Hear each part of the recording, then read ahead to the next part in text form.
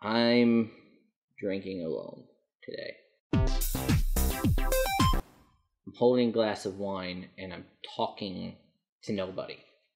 I'm talking to you, dear YouTube listener.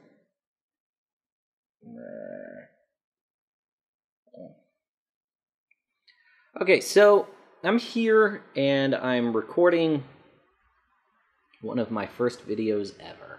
Fucking ass heard. Ah! Okay.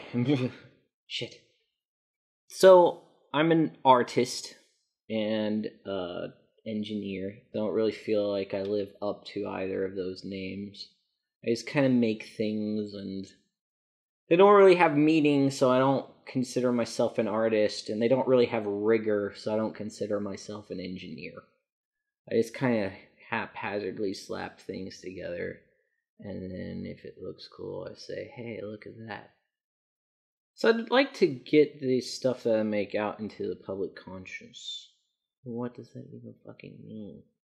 So I'd like to share some of this stuff with people. I'd like to share it with as many people as possible, because I think it would entertain people. My friends say it's entertaining. Yeah, friends always say that sort of shit. I don't even know if this is recording loud enough. Anyway, I'm gonna keep going. I think it would entertain people. My biggest hope is that it would inspire people to make their own things. If I can make things that I don't really intend to be great art, great engineering. If I can make things that people enjoy, then anybody can make things that someone in the world will enjoy. And I want to try to help people find that in themselves. I think it's a big part of being happy. It certainly makes me happy when I can make something that someone enjoys, that they can just sort of escape reality, play, appreciate play, getting drunk. So here's an idea.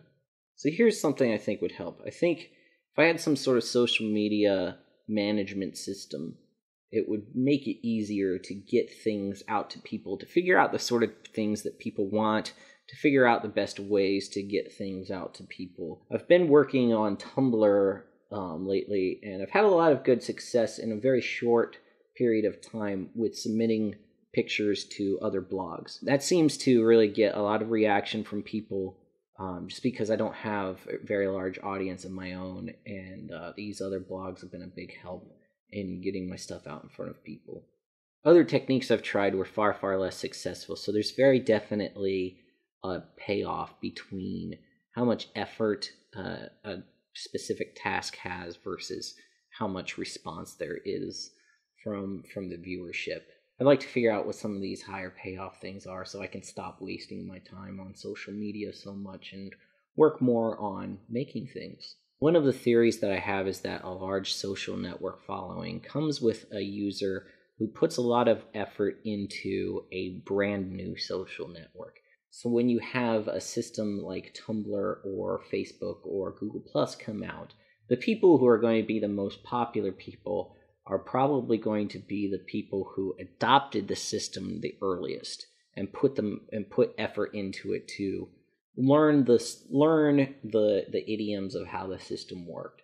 I'm kind of interested in finding newer social networking sites that are doing different things, maybe a little more niche things, and that's where the social media management software comes in, because these niche sites are going to be few and far between, and they're not going to have as much of a membership base, and being able to control them from a single place would be much more desirable. So, my question to you, dear viewers, is if you have a particular social media platform that you think is up and coming, or a new social media management system that you think works very well, please leave a comment in the box below. Thank you. That was bullshit.